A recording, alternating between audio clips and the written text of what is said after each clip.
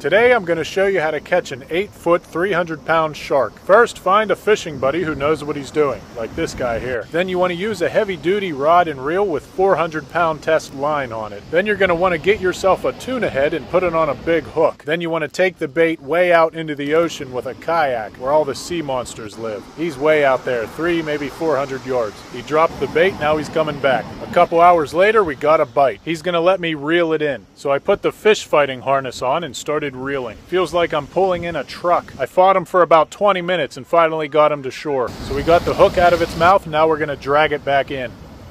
A little different than the trout and bass I'm used to catching back home. Just a little.